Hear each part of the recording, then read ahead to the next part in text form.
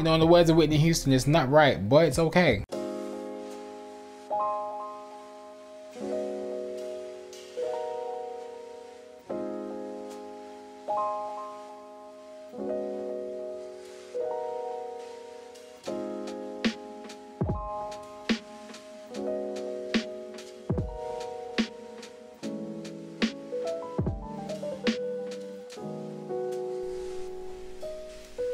Hi friends, so I'm in the middle of making this rug for a client, and if you want to know how I make rugs, I've actually uploaded a video to my channel going through the entire process. And while I was making this, I actually had a weird idea that it would be good to turn this motif into a bag. So I've been looking at Instagram for a while and I've been seeing a few bags. There's these chest rigged mini bags that a lot of the guys have been wearing, which I've really been liking. One of the big brands that have popularized it is Jacquemus, if I'm pronouncing that right. And also I've seen some really nice ones from Prada and some other brands. And also in the past, I've customized a few bags and they were really well received, but I always thought to myself, I want to be able to make these sort of bags from scratch, because the one that I use is from a brand called JD London. It's a really nice brand. I found that their silhouette is very similar to the Dior bag, and I kind of want to do something that's got a bit more of my signature to it, which kind of leads me to a point about creativity. I find that creativity and having a style is a journey and not a destination. It's about all of the evolutions and slight changes that you have going along the way. So for example, hopefully at the end of this video, if this goes well, because I've never made a bag before, I'll have a bag that's inspired by a rug. Soon that will turn into another project and another project. And obviously if you know the footsteps, then you'd know how we got there. Ideas don't just like pop up out of nowhere. I think that they come from lots of incremental changes that accumulate over time into something great. This is an exploded diagram of how I envisioned the bag to be. It will start off with a lid which is based on the rug. I've colored it in this nice brown and orange. Then we're going to have the inside of the bag. It's going to have a zip and it's going to be a full carry case with an orange contrast stitch just to match it with the lid. And it's also going to slot into some flaps that are going to come out on the sides to give us just a little bit of extra storage on the inside. This is sketches that I've done. The images are hard to figure out, but they correspond with parts of the bag. So this is the inside body. And right now we're just going to turn that into a vector. So I'm going to select the shape tool and do a rectangle. The measurements are 11 centimeters by 26 centimeters. I'm going to click again to make another shape, and this time I'm going to make a square which is 1 centimeter by 1 centimeter. If I press V, I get my selection tool and I can select both of these, go to my alignment and press buttons to make sure that it aligns perfectly to where I want it to go. Next I click Command C and then Command V to copy and paste, and then once again use my alignment tools to get everything in place. Next I want to make another rectangle. This time it's going to be 1 centimeter by 1.2 centimeters. And align to the center. I'm just going to drag it out so it meets the two squares, which now I can get rid of. This shape is going to be where the zip goes. So now I'm going to select the circle tool and do 1.2 by 1.2, dragging it over to the edges. Once again copy and paste so I have it on both sides, and then reshape the rectangle. Now I can go to my pathfinder and it will turn it into one cohesive shape. Now it's starting to look a lot more like a reasonable looking version of what I was going for. And I use those same principles to make the rest of the pattern for the bag. All that's left to do now is print this off, cut it out so I can use it to make the shapes on the leather. So these are the two types of leather that I'm going to be using for this project: chrome tan leather and veggie tan leather. So starting with chrome tan leather, it's treated with oils and waxes, which is what makes it weather resistant and resistant to stains. The process of staining, it takes about a day, which is why it's good for mass production. It's also a lot cheaper than veggie tan leather, and it's always soft. So with veggie tan leather it starts out quite hard and it softens, but this is soft immediately. And I'm going to be using this for the body of the bag and the inside. And we also have veg tan leather. So veg tan is a more environmentally friendly way of tanning leather. It uses wood and bark, and the process of tanning veg tan leather takes about 40 to 60 days. It also means that it's more prone to stains, which is why I'm going to use it for the elements that I'm going to be painting. These are the paints that I'm going to be using. The brand is called Angelus. If you've ever seen anyone do any sort of sneaker painting or any sort of paint on leather, you're probably very accustomed to seeing these brand of paints. These are the brushes that I'm going to use. They're from a brand called ZKSM and I bought them on Amazon. A big question from a lot of all of my other painting videos is what kind of brushes do I use? I literally just use whichever brush is suited size-wise to the project that I want to do. So the reason that I bought these, it's not because of the particular brand, or you can see there's an interesting shape to this, I suppose, to make it more ergonomic, but that wasn't really my concern. My only concern was the size of the tip. Close up on my crusty hands just because I need to show you this. Please don't worry too much about the make or brand or any of those things when it comes to brushes. I've printed off the design that I'm going to use, and I'm just going to use my cutting knife to cut along the edges and cut out the inside bits to make a stencil that I can draw around. Always use a light pressure whenever you're using a cutting knife. Let the tools do the work for you. It's never a good idea to use too much pressure because you can always end up hurting yourself. This is a very long process, and in the last video everyone was telling me, why do you hate transfer paper? I'm just getting into transfer paper. I'm going to start using it soon. So now I'm just going to stick this down so I can draw around it. I'm going to use a light graphite pencil. The marks don't need to be too deep. I only need to be able to see them enough so I can do the painting. Now that that's done, I can remove the stencil.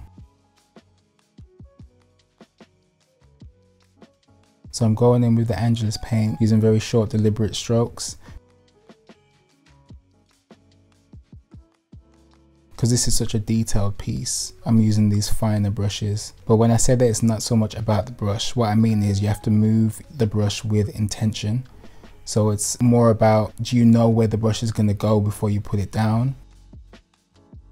Are you moving in an intentional direction? What's the pressure like? These are all things that you learn through actually painting.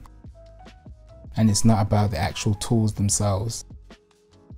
A lot of people think that you get the tool and then you become the thing, but that's like saying that you buy a car and now you're a race car driver. Like, you need to learn how to use things, how to use it in the right way, what way works for you. And the best thing you can do is just experiment.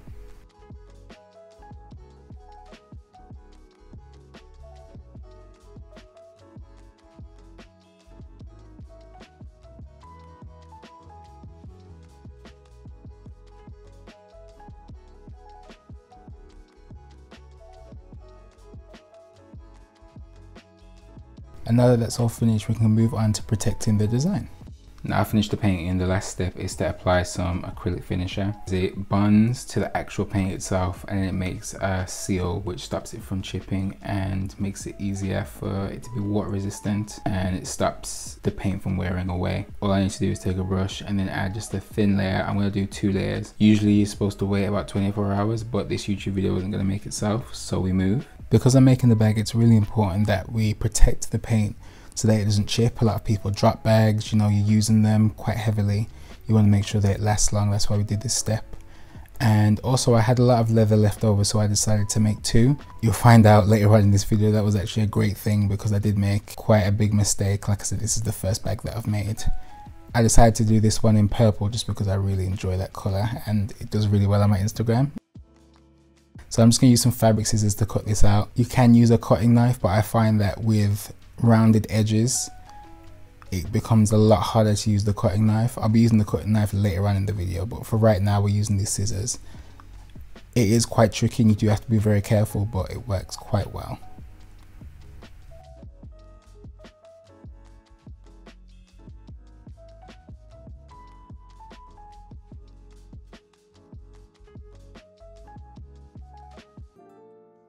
This is the pattern all printed out.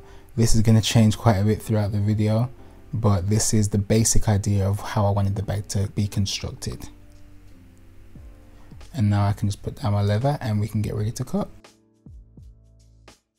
I'm just using a regular graphite pencil to make the mark. Because I'm using black leather, you're not going to see the marks too clearly, but that's alright because with a light amount of pressure, you're still going to see the line that I'm going to make.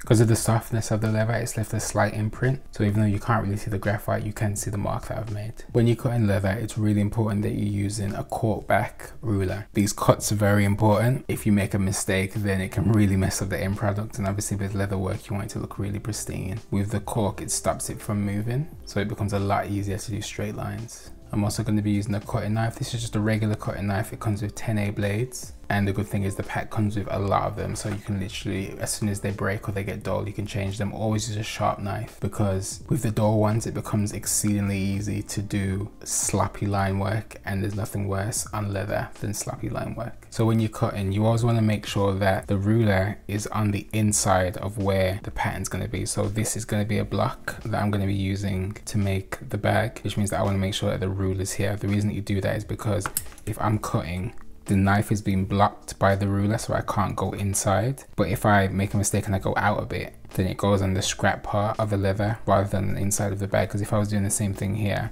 and then accidentally my hand went that way, I've ruined the piece. You also want to make sure you have an even pressure, so that's where the line starts, that's where it ends. So that's where my fingers are going to go. And you'll notice that there's a sound difference between when you've cut halfway through the leather and when you've cut all the way through. I'm going to do several cuts. Don't be afraid to use light pressure, because it's better than using too much pressure and then maybe you cut yourself or you cut too much of the leather. So this is what it sounds like when you've cut halfway through.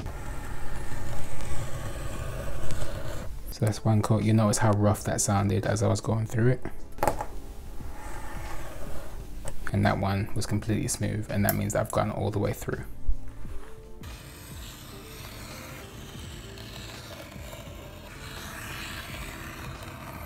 I've come to this part, which is a curved line, if you can see. And rather than use the cutting knife, because it can become quite hard to do multiple cuts without a ruler, I'm just going to use the scissors because it's a lot easier.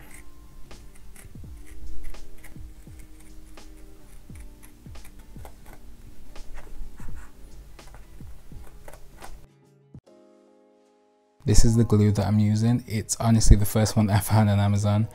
It actually works quite well for this project, so if you do decide to get it, I would recommend, but I'm not sure if it is necessarily the best.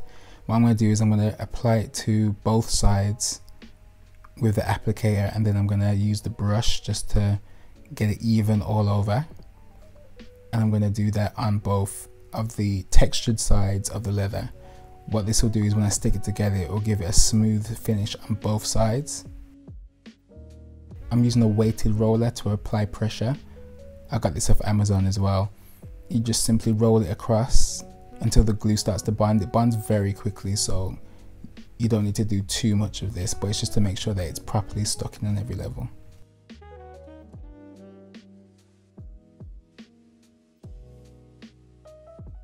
This is the edge burnishing tool. It has a little blade on the inside, and what it does is it smooths out all of the sides of the design. You use light pressure just to go across, and you do it across all of the edge, and it just gives it a nice rounded finish. And it stops the edges from fraying, which can just give you a very poor quality finish to the leather, which is something that we want to avoid. It's quite difficult to use on corners, but if you just be a bit patient and move slowly, you'll get great results in the end. I'm gonna take a bit of water. I'm just gonna run my finger across the edge, and then I've got a small piece here of just regular canvas material, and then I'm just gonna rub across this line here. And then you can see just on the outside it's a little bit smoother. I've got my leather edge finisher here. Just dip this into the edge. There's about that much left. And then we're just gonna run this across the edge. It was bound to happen, and it finally did.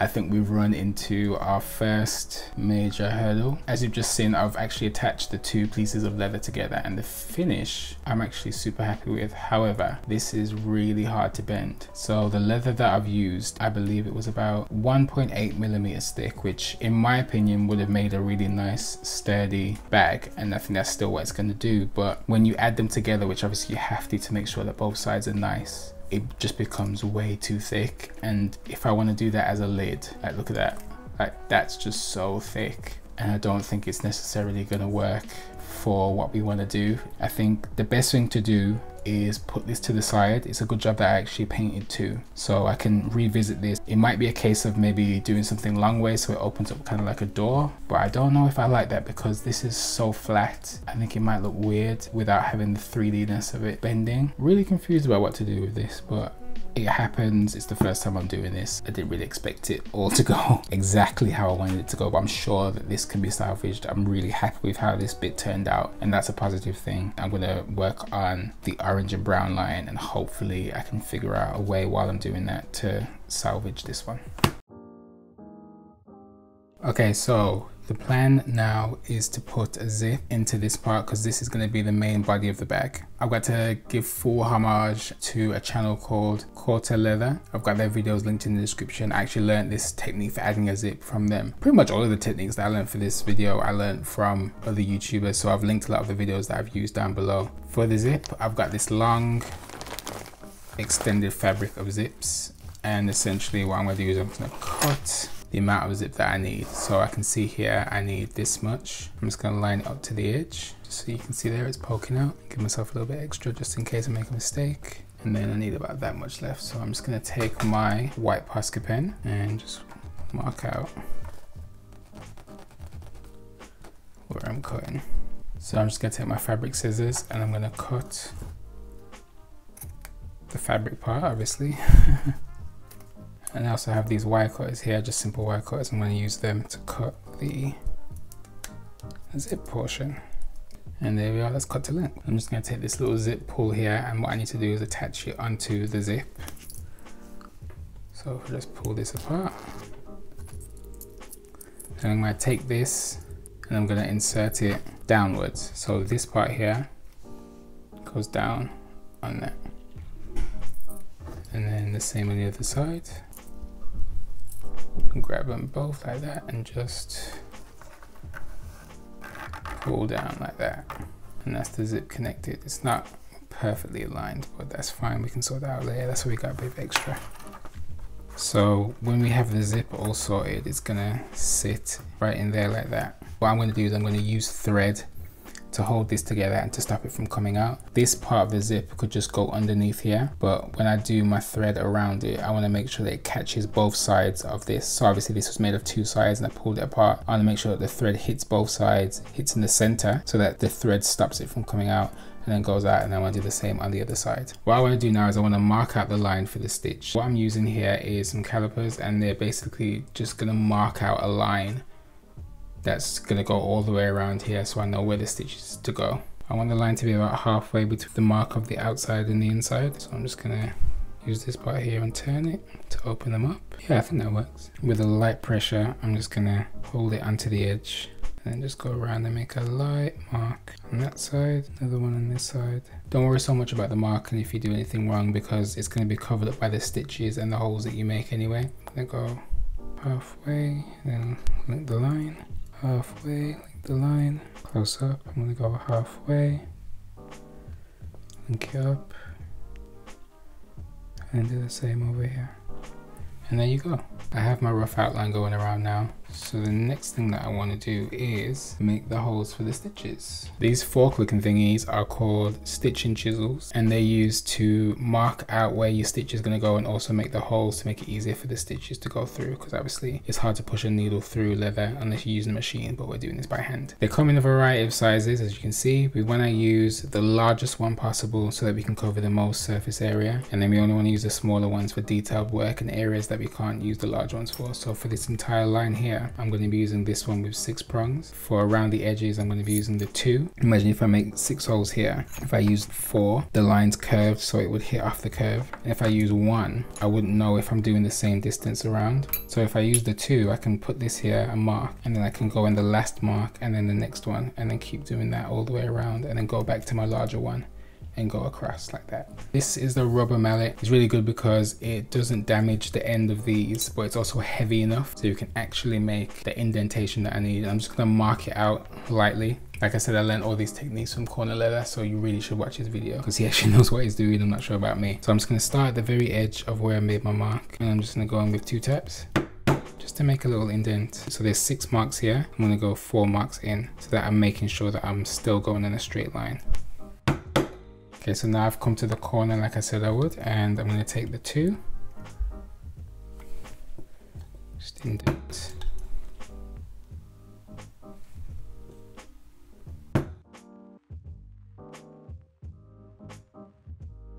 Then now that I'm at my edge, I can just go back in again. Then once again, going in with the 2 and doing the last little bit around.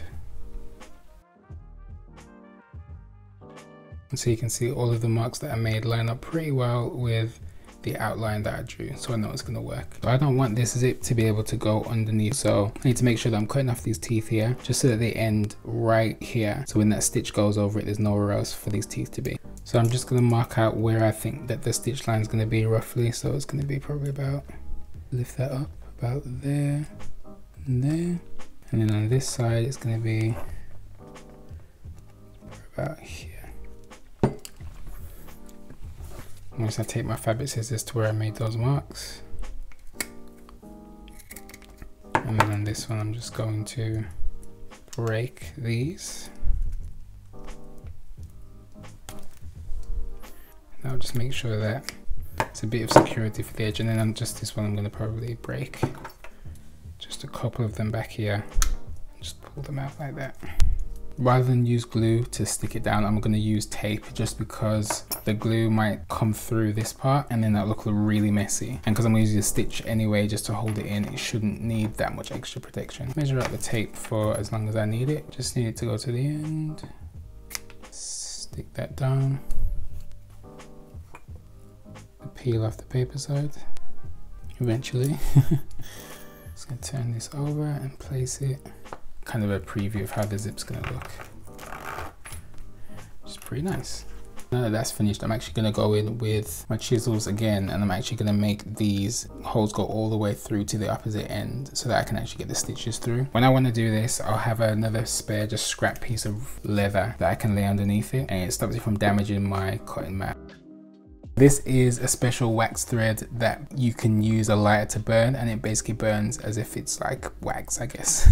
What's good about it is it holds into the leather really well. Also, it's quite limber and it lasts for a very, very long time. And it comes in this really nice color. Okay, so this is always the worst part for me. It's so hard to do, I don't know why. But I'm gonna thread these needles. I've actually bought these special needles for leather, and apparently they're easier to do, so oh my gosh, look at that. First try, mad. You're gonna do what's called a saddle stitch. So you're gonna stitch with 2 needles. You take the pointy end, and then rather than making a loop, you go through the wax thread. Just like that. Pull it out, like that, and then you grab the long end and just pull. And that makes the knot. And then you do that on both sides. And it's just one piece of string, so it all the way in the middle. So I've done that on both ends. To do the saddle stitch, I'm gonna start at this end, because then I can do a loop around. So I'm gonna go in, see it goes in through where the zip is. And I'm gonna take the other one, and I'm gonna go through, pull that through, and then just put it tight. So that's how that's gonna look, and the stitch is gonna look like that going all the way through as well. Now if I turn this over, I'm on both sides, which is where I want to be. So when I do the double stitch, it's gonna go over this. So I'm gonna go that direction, which means that when I turn it over, this thread is gonna go where this thread came out. That's gonna go in there, then out, and then that's gonna make a line there. And this thread is gonna go in, then out. It's gonna keep going all the way through. In here, and then it comes out of this. It's a bit stiff because of the zip, but it will get easier as I go around. And then this goes in here, pull it out, and then there you go, that's the line. So what I want to do now is I just want to back stitch like you would on the machine through there, and then that's locked in. Because this is wax thread, when I cut this, melt it down, and there we go, and it's pretty steady. So now continuing on with the steps that I've been doing already, I'm just going to finish constructing the bag by applying glue, going across with my tools, sewing, and making sure that everything looks all aesthetic and nice. I'm going to start attaching the elements all together and constructing the bag. I want to add the magnetic clips. I'm going to take a white Posca pen and I'm going to use my cutting knife just to cut out the areas that I've marked. I'm going to push it in on one side, and then the other side you add the backing. You can get all of these pieces off Amazon if you just type in magnetic clips. Push them down with my thumbs and I can glue this part onto the back of the lion design. Another quick note about this edging tool. The reason that you really want to make sure that you do this is because edges can become very frayed over time, so they can start bending. Whereas if you round it off, it won't do that. And obviously you just add the color with the paint like I did before. Make sure that when you're doing this, it's just a light pressure, because you can start to damage some of the leather if you do it a bit too hard, and the blade will do the work for you. Always let the tool do the work for you. So now I'm just going to construct the rest of the bag. I want to add a bottom to it so it doesn't fall out, and then the other side of the bag knits. We're going to just glue that onto the front of the bag so it closes properly. And I'm going to add acrylic chains as straps for the bag. So I think I've figured out enough to maybe bring this back into the situation. Having this flap here be double-sided and then having just the one piece of leather here, it made this quite weak, which means that it can bend over and fold. So I think the option I have is I need to find a way to weaken this. So I thought what I'm going to do is I'm going to cut a strip out of this just to the edge in the same shape that I did the zip part here. I'll do the bag exactly how I've done this, except it will have the hole there, so you'll also be able to unzip it from this side. Learning everything that I've learned from the first bag, I can now use that to apply to the second bag, and these are the final results. I'm so happy with how this turned out. Like, it was actually kind of shaky in the middle there, but it did work out well. Thank you. I hope you enjoyed the video. Thanks for getting through all of this. I know it was very long. I hope you enjoyed watching and enjoy the rest of your day.